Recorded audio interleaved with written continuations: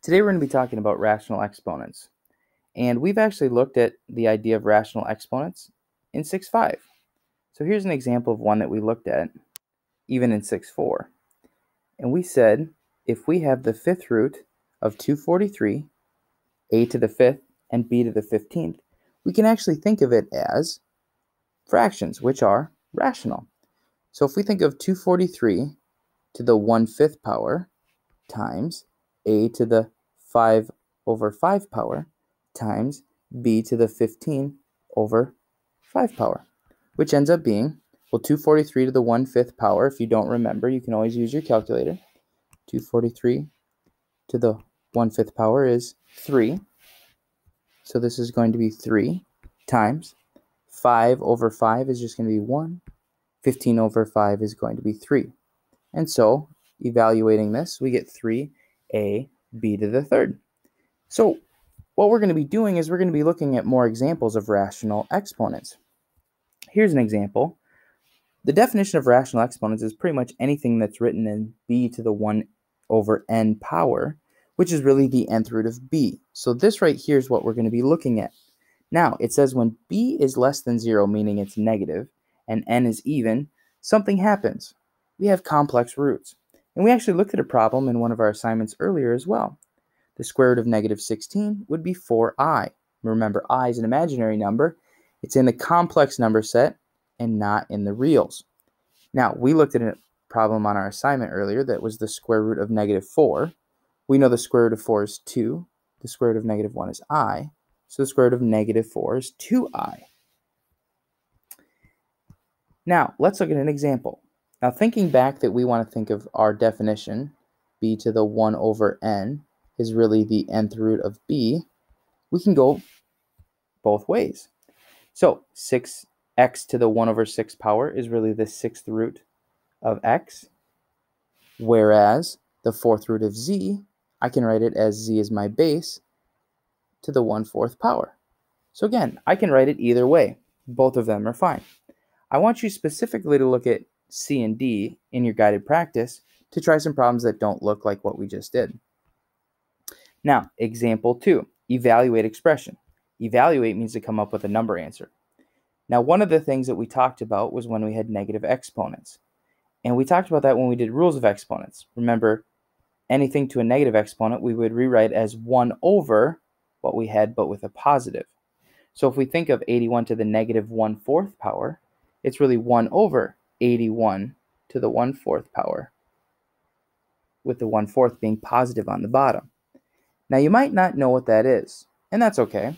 We can use our calculator, and we can say, well, what is 81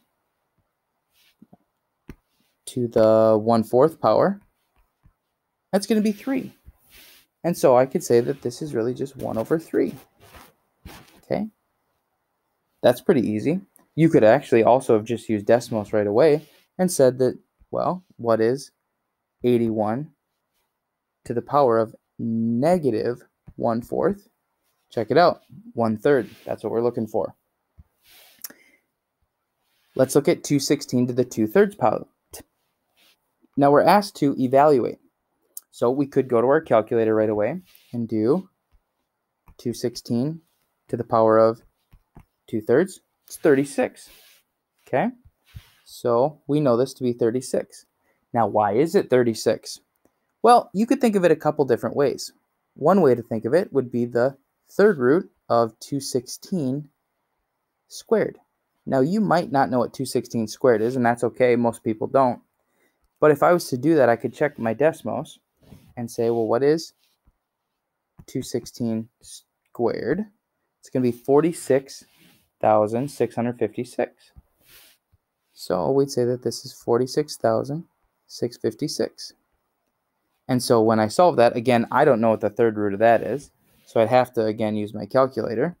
The third root of 46,656 is 36. So we know for sure it is correct. A and B are a couple guided practice problems you can try now.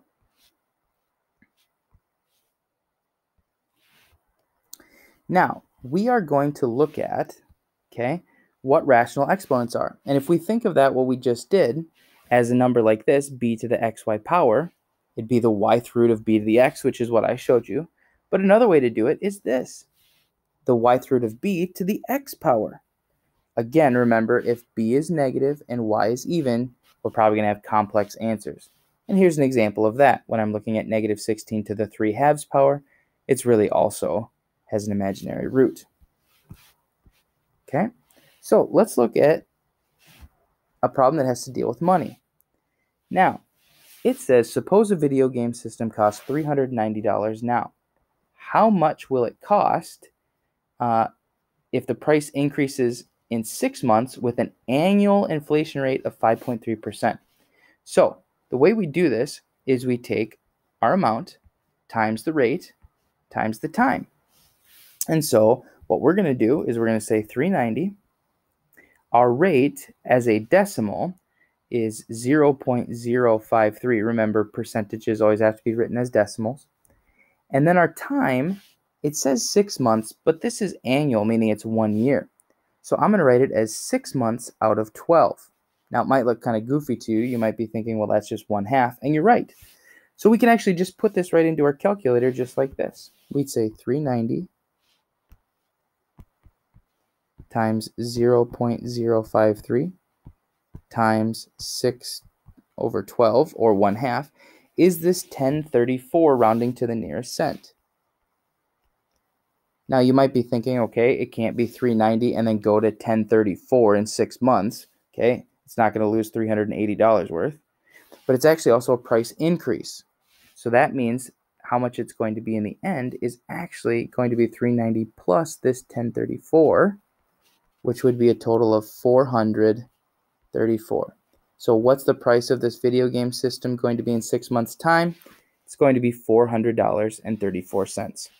Now, using the same setup method, I want you to try this guided practice problem now that has to do with a gallon of milk.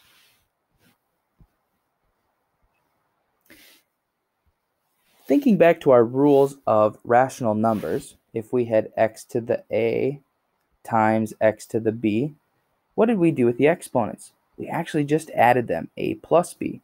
And the same is true when we're looking at exponents that are fractions.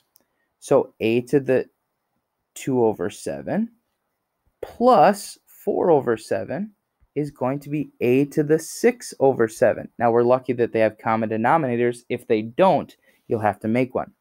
Now, we don't like to write them as fractions. We don't like our powers to be fractions. So we actually are going to write this as the 7th root of a to the 6th power. And that would be the most simplified. Now, technically, this is correct. But this one right here is probably how you're going to see it on a test or on a quiz or something else. Now, letter B has a negative. And we said, remember, anytime we have negative exponents, they have to go down to the bottom. So we really have 1 over b to the 5/6, which, like we just did before, would be the 6th root of b to the 5th. Now, we can't have radical signs on the bottom. And this was a problem that a lot of people wanted more help on. So what we're going to do is we have to get rid of this 6th root. Now, notice I have 5 b's right now. I need to have more than 5 if I actually have to have 6 if I want to get rid of the radical. So what I'm going to do is I'm going to multiply by the 6th root of b to the 1, because 5 plus 1 is 6.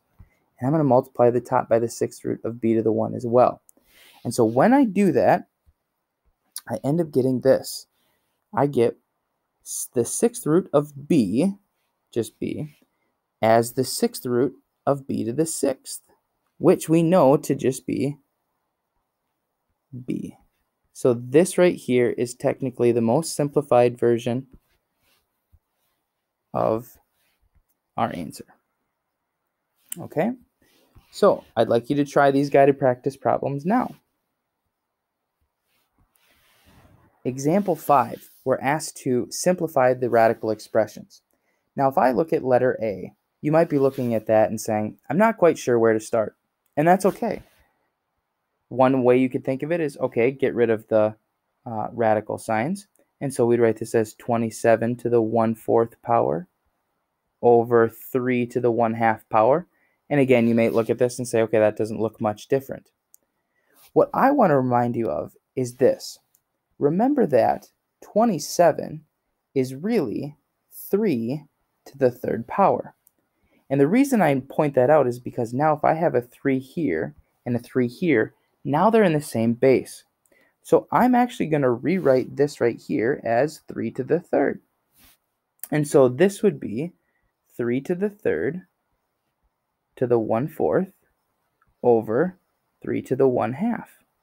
Which when you simplify and remember power to a power, what we do is we get 3 to the 3/4 over 3 to the 1/2. Now again, when you're dividing, you subtract the exponents. And so I'd get 3 to the 3/4 minus 1/2. And again, you probably would look at that and say, we've done enough of those problems to know that that would be 3 to the 1/4 power. And so again, we don't like to have radical signs in our answer, so this would be the 4th root of 3. So we went from something like this to something like this. Looks a little bit nicer. Now letter B is a problem like what we did to start. We're looking for the 3rd root of 64z to the 6th. So I'm just going to rewrite this as 64 to the 1/3 power times z to the 6 over 3 power.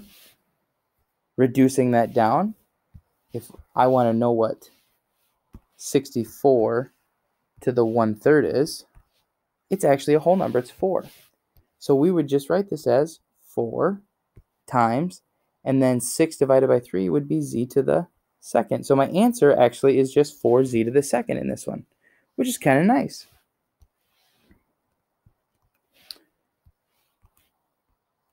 Now,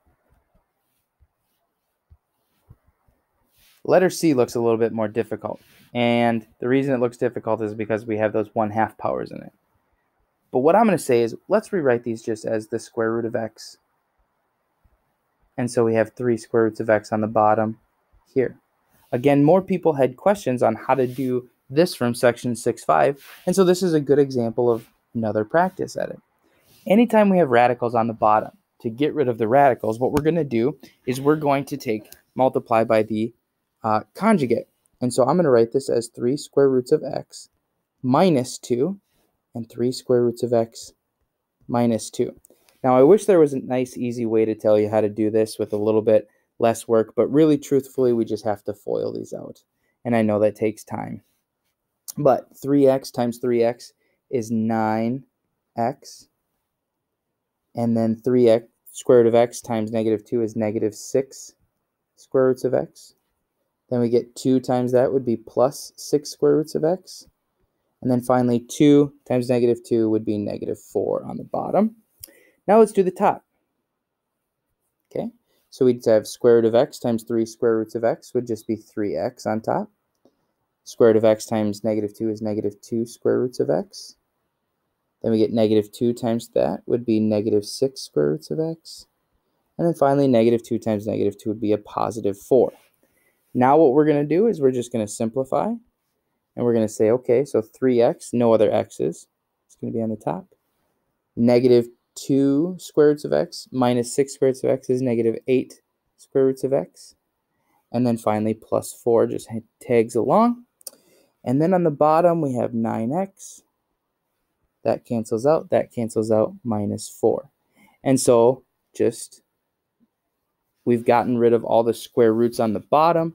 Now we only have just an x and a 4 on the bottom. Looks a little bit nicer, and we no longer have radicals on the bottom, which is good.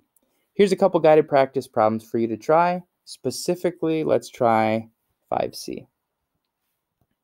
So here are our rules that we're looking at. We want to have no negative exponents.